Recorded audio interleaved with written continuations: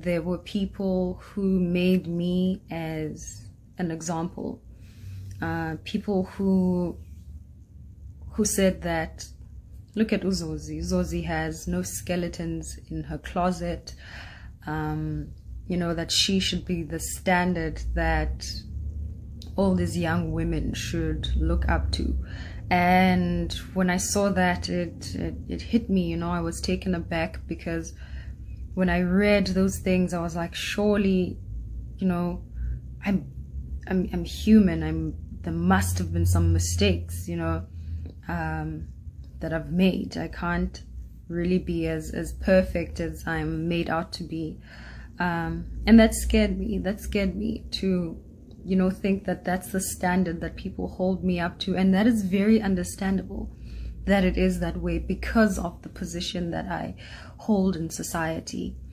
And so, you know, because of that conversation, I took it upon myself to actually go into my Facebook and go back to when I first created that account, I think in 2012, to see, you know, what I posted during that time. I think as many of us probably did after the whole tweet thing resurfaced. So I went in to check, and, you know, I saw a lot of things that I was proud of, a lot of things that, you know, I had said about myself, about others, things that ring true to who I am. And then I then saw other tweets that I'm not so proud of.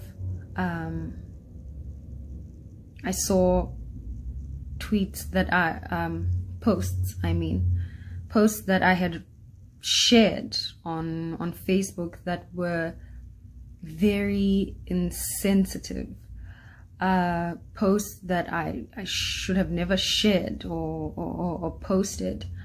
And I was just so disappointed with myself, and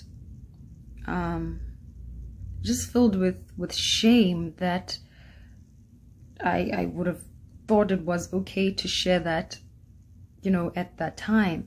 And so I want to take that time to apologize for those posts that I shared, to apologize to anyone that was affected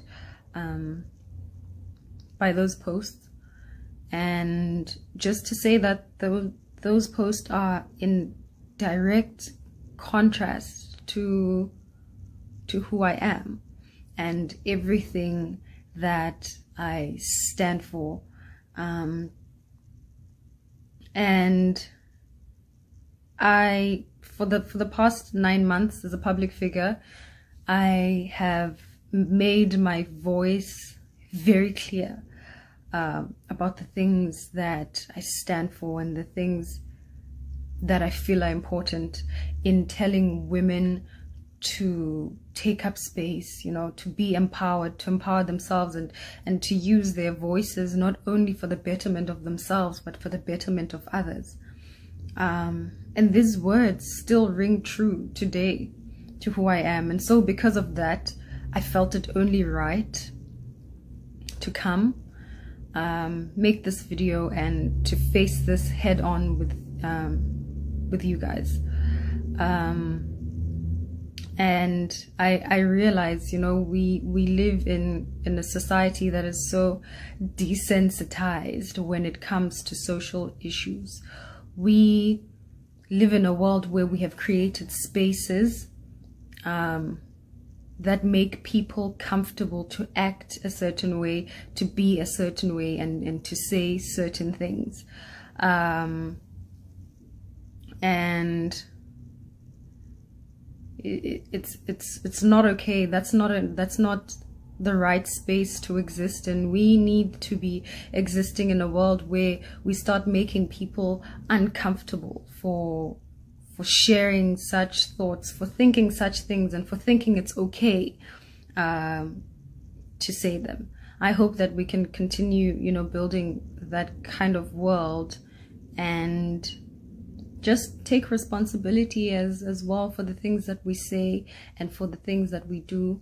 and just that we should be careful of the things that we share, even if we think it's an offhand, joke, because it's some things just aren't funny and shouldn't be said. So I'm really hoping that we can be very mindful of the things that we say and the things that we share, and the ripple effects that they might have on the world and on others. And I hope that we can continue to act responsibly in being solutions and not the problem. And so, yeah, once again, I just want to apologize from the bottom of my heart, and to everyone who had put me at a certain standard.